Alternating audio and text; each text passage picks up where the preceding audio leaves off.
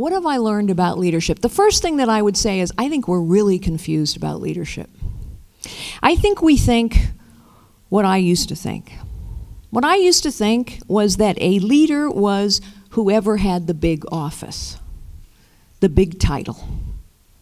I thought leadership was the same as position, title.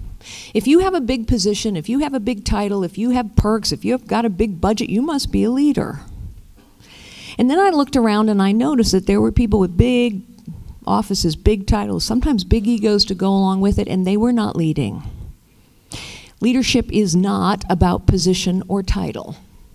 There are people with position and title who lead, but it's not because of their position and title. Leadership also is not the same as management. Managers can be leaders and leaders can be managers, but they are not the same thing.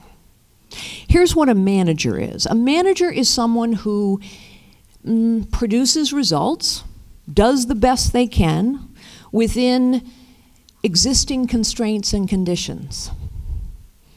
Very important management, but it's not leadership.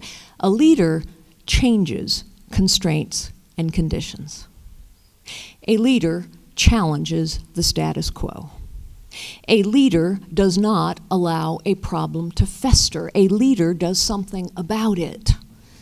And that's different than a manager. Leadership is not about position or title. Leadership is about solving problems. Leadership is about producing results that make a difference, that make a positive difference.